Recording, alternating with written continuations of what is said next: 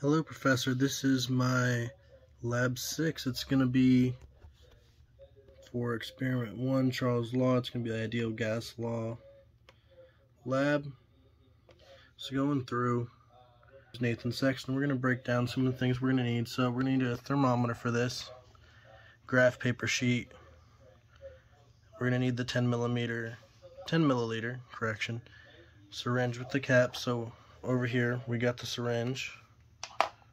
We got our thermometer, crushed ice, pencil, water. I still got the styrofoam cup. I already did the experiment already. I figured this way it'd be easier just to explain the experiment a little bit, so not everybody's sitting there watching me break down over a certain amount of time, watching ice melt.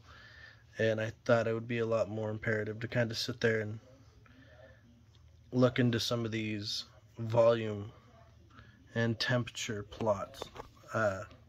So going down into it,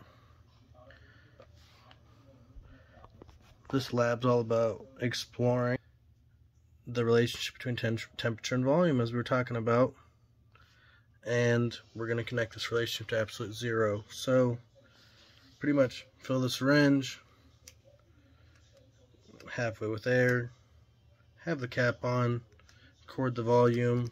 You can see here on the side it's set in milliliters, and use a stopwatch. I can't show you that right now. I used my phone for the stopwatch. And then handy dandy styrofoam cup. First, hot water from the sink, and then thermometer goes in the cup, goes through there. Oh, and forgot something real quick. The temperature in the air for 30 seconds. I also have a thermometer in the house, so I was able to get room temperature twice, verify, past just doing that. And it'll be submerged for 30 seconds in the hot water, and this will then push down the piston till the plunger can't move any farther. Observe the new volume, and this will go into table 3. This will also then happen with the crushed ice. So let's get into the meat and potatoes, the good stuff. Alright, so let's get past the ordered pairs for the pre-work so we can kind of look into everything good. Alright, here we have table 1. 27.5 Celsius was what I was getting for room temperature. Hot water 70. The ice water came up to about 1 degree. And then a volume of 1.5, 2.7, and 0.65. So going down, we got our little graph going through. We can see a direct correlation through between each as it goes down. This is what I believe probably one of the most important things when it comes to the increase. When the temperature of the gas is increased, the volume is increased. When the temperature is decreased, the volume is decreased. So the reason this happens is more energy is added, and it causes a pressure, and so because of this, it increases the empty space in which the molecules have as they spread out farther, which is what gases do. Gases are known for having wide spaces in between their molecules. So what ends up happening that reduces that volume is the molecules condense when it comes to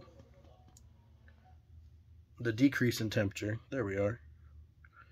And because of that, it reduces the space and reduces the volume.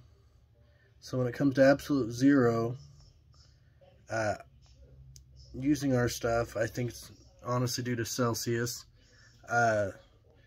It was literally 100 errors or more when looking through, and I described that there. I think the way to actually look closer into getting something like that with absolute zero instead of Celsius to measure everything. And I think another good thing to go over is it's not possible to cool down a real gas to absolute zero. And the reason for this is also what I just described. With the gases, they have their own molecules, their own matter. No matter how much you condense them, there's a certain point at which they won't go any farther, and they will hit a constant, and they cannot decrease in volume any more than that. And then when heat's introduced, and then will increase in volume once more.